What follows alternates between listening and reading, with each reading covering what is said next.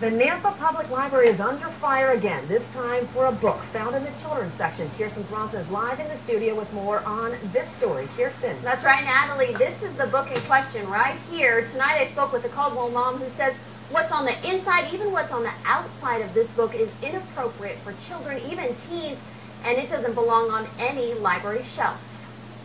It's the latest book under fire at the Nampa Public Library. I looked at it and I was just appalled. Shelley Gary's 4-year-old son picked it from the children's section, and she admits she didn't look at it until they got home. I don't think that that book or any other books like that should be in any libraries. Her concerns? The wording on the back cover, the picture of a woman's chest on the front, and the story about a 14-year-old boy doing a sex ed video for a class project.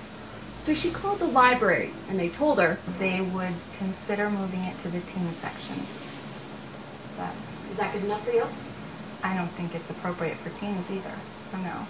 Karen Gansky, the library director, wouldn't go on camera, but in an interview with the Idaho Press Tribune, she said, quote, "I really couldn't recommend taking it out of the collection. It didn't seem to me it was inappropriate." Gansky tells me nothing will be decided until the book is returned. 3 years ago, 2 News reported similar concerns about these 2 books. Several parents said they were pornographic and easily accessible to children. But in the end, the books were kept on the shelves.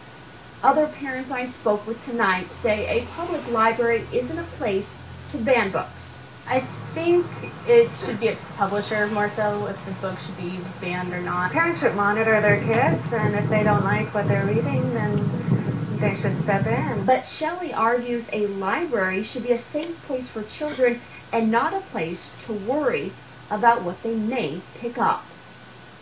Now, you have to live in Nampa to lodge a formal complaint about a book. Shelley actually lives in Caldwell, so she can't officially have a say in getting this book off the shelf. But I did learn tonight from her that a Nampa resident contacted her and is interested in possibly fighting her cause at the Nampa Library. We're going to follow this story and bring you the latest as it develops. From now live in the studio, Kirsten Bronson, 2 News, watching it for you.